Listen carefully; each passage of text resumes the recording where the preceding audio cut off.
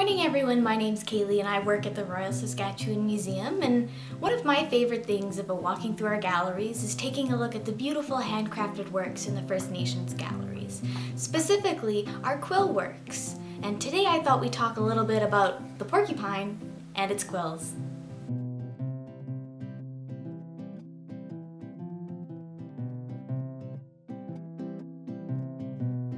In addition to its quills, porcupines also have long, softer hairs called guard hairs. The only place you won't find quills on a porcupine are around its nose and its entire underbelly.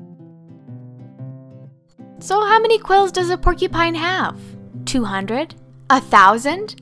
5,000? Well, it's thought that porcupines have around 30,000 quills on their body, if not more. Porcupines love the inner bark and buds on a tree and will climb high to get these delicious meals.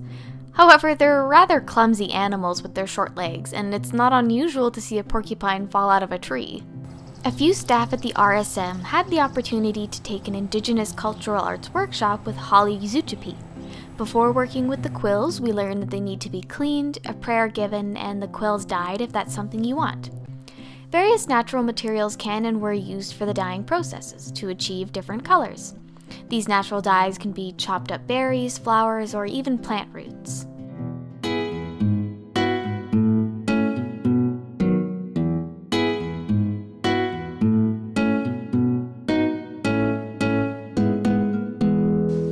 So for your take-home activity, you're going to need your pine cone, some pipe cleaners, your color choice. I want a very sparkly pine cone porcupine.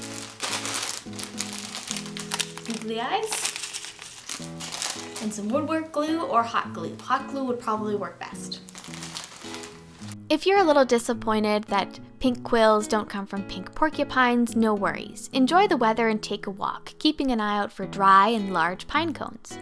With adhesive, attach googly eyes to the front of the pine cone porcupine, and using pipe cleaners of various lengths, slowly wrap them around the pine cone to serve as your pine cone porcupine's quills and guard hairs.